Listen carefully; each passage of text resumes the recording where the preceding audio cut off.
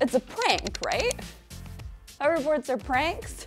It's a lie. It's not a hoverboard.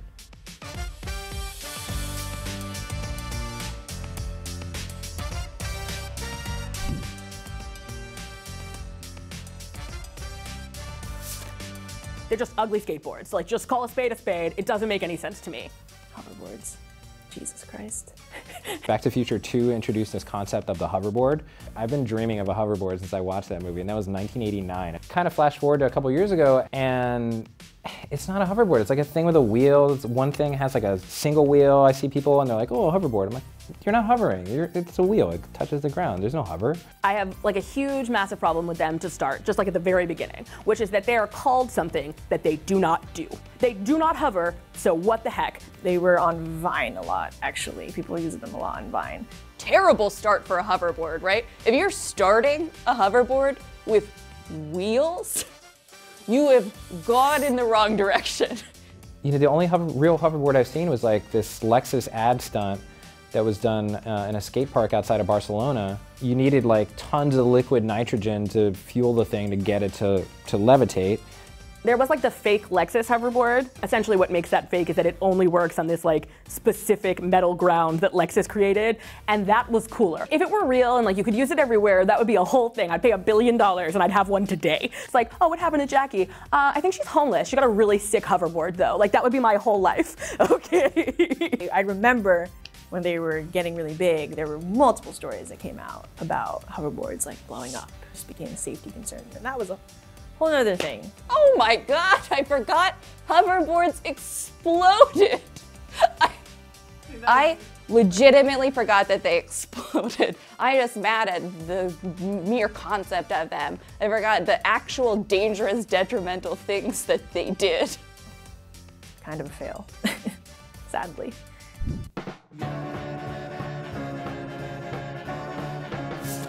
I don't think foldable screens are worth it. I think in the long run they're going to cause problems and they're going to make phones last for a shorter amount of time. Different companies have different reasons why they're making foldable screens. The primary reason that we're hearing a lot right now is to turn your phone into a tablet when you want it to, you know?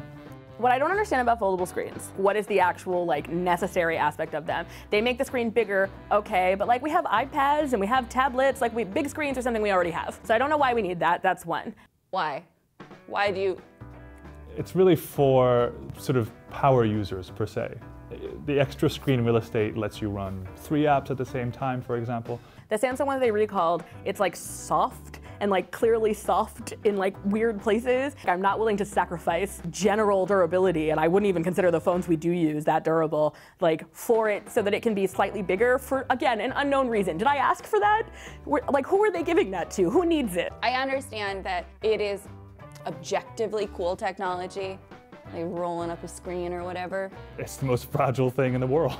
You can barely look at it without even trying to like, you know, potentially damaging it. It lets in a lot of dust, like there's a lot of gaps everywhere. I do feel like they bring back a nostalgia almost of like flip phones. I think companies are under a lot of pressure to be the first at something. People are like, oh, it's convenient because it's smaller. It's not smaller. It isn't. It's the same size, but in half.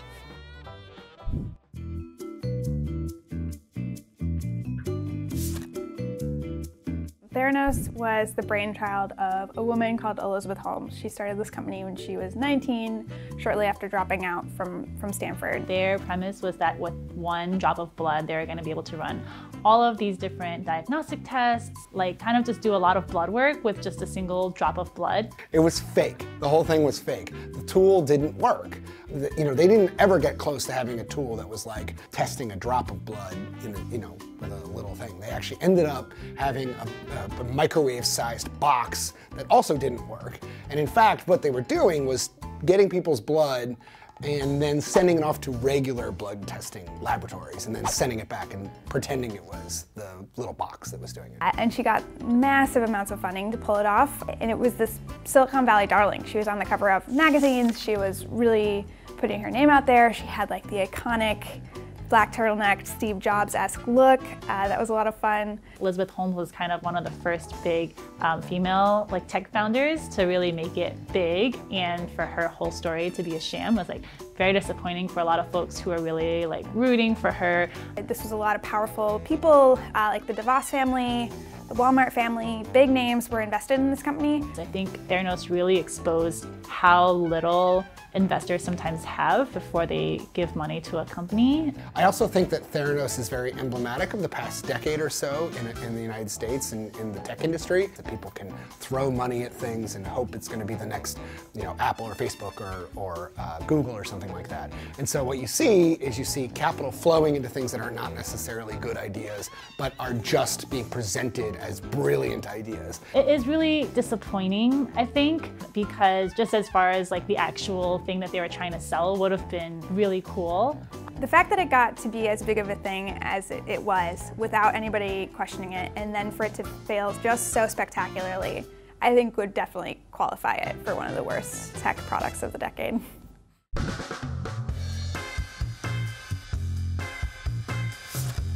Snapchat spectacles are the worst. Oh, they're terrible. Snapchat spectacles, I think, are so dumb.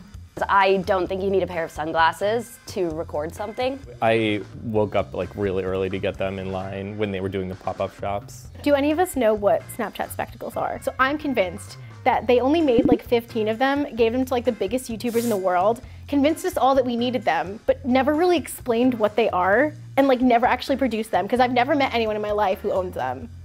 So these are Snapchat spectacles, right? As you can see right here. So it's like, there's a button here, you press it, a little light goes, but the camera's here, I think. So it records like this circular video, so then it goes straight into your Snapchat archive video, whatever, that you can then upload to your story.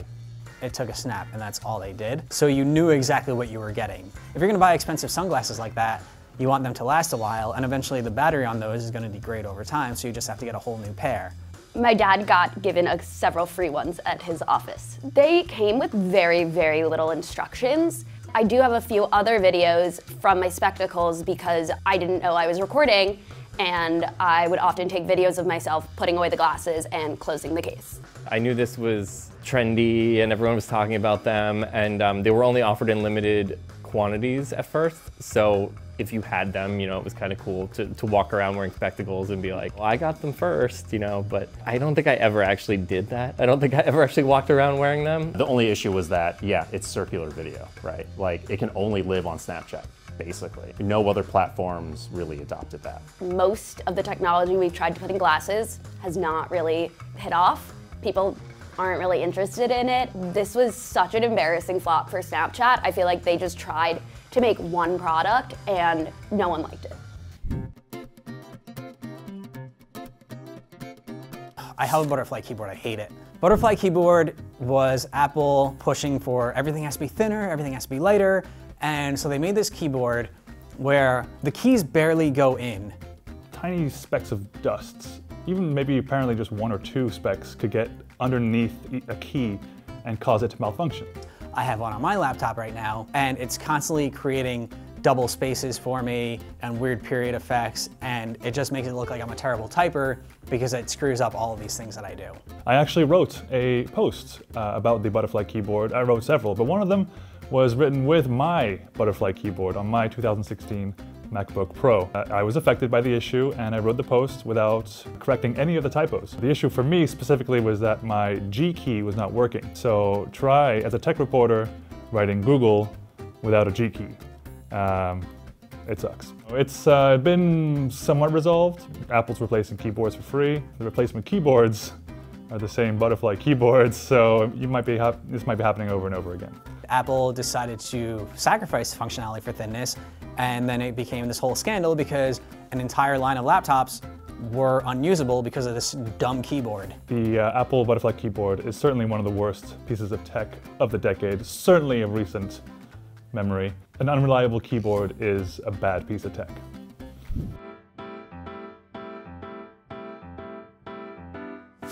Google Glass was this weird thing they did in the middle of the decade or so that was supposed to put like kind of augmented reality of Google stuff in front of your face on glasses. It was supposed to be that you could like look out and see heads-up display, but actually it was a little tiny monitor. You had to like look like this to see. And it was like useless information and it was really terrible. It wasn't ready for prime time. It was bulky. If you wore it outside, you'd look pretty weird. It was like a junk gadget that people thought would revolutionize like personal computing before it came out.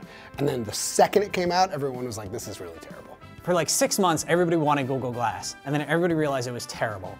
So nobody wanted Google Glass anymore. The biggest and worst problem with Google Glass is that you look like a moron when you wear it. And so no one's ever gonna wanna wear it. And by the way, the functionality didn't at all make up for the fact that you look like a moron. I think there was a phrase going around called like glass holes, where a bunch of people in Silicon Valley, they had versions of Google Glass, they wore it out in public. Some people got punched in the face for wearing it. Silicon Valley's a weird place. Google loves building hype for their products and then not living up to it. They have a whole graveyard of discontinued products. So I think they're trying to build hype for this product they were doing, and then what they actually created did not live up to the hype that they built for it.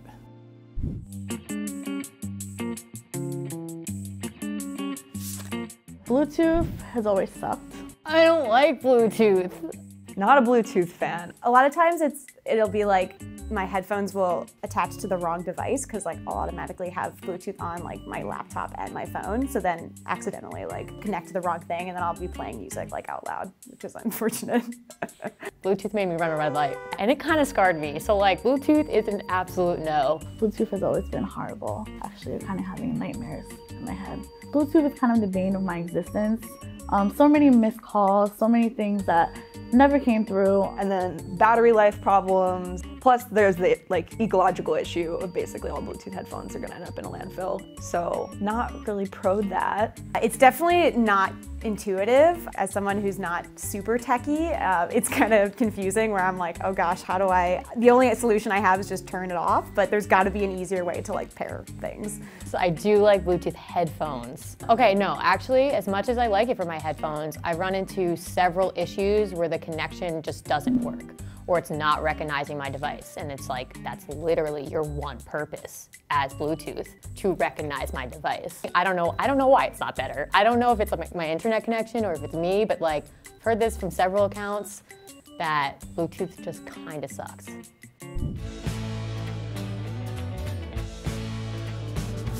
Virtual reality is the use of technology like a headset to put a person into another reality, a digital world, by putting like a screen in front of their face.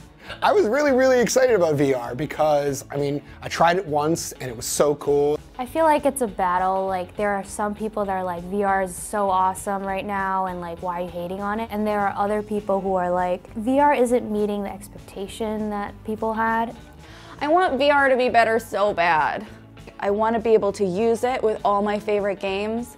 Like, I just want to put it on and be in Fallout, or like put it on and be Red Dead Redempting.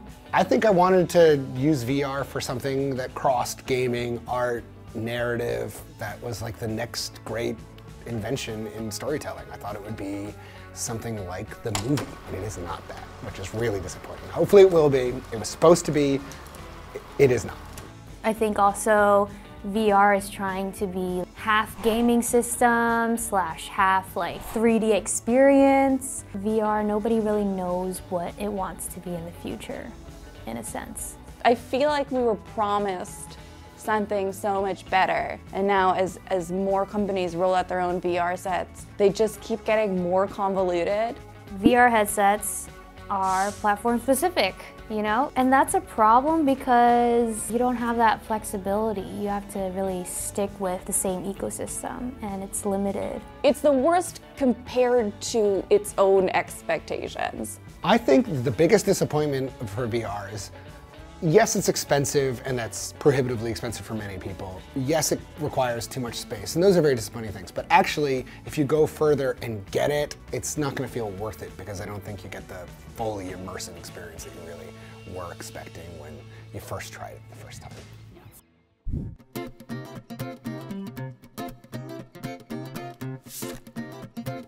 Phones shouldn't explode. So the Galaxy Note 7 is well known because it was exploding. You just don't want things exploding around you. It's a good life advice. Specifically, the battery would explode. It was poorly designed. The enclosure for it was poorly designed. The battery was not reliable, and it would catch fire for certain people. It was eventually, I think, banned from airplanes. Like, if you had to get Note 7, you couldn't fly with it because they were worried that the battery would explode. Exploding batteries are a deal breaker when it comes to a phone. You don't want that. No. To be fair, the Note 7 debacle, it was a relative small amount of users that had issues, but the danger was so high that it was worth a recall. Phone shouldn't explode. I am confident that I am in the right about this. Surely there's some kind of legal problem with calling it a hoverboard when it doesn't hover. It just makes no sense to me. It's like if I started calling like my gloves shoes. They're obviously not shoes. They don't serve the purpose of shoes. It makes no sense. So that's how I feel about hoverboards.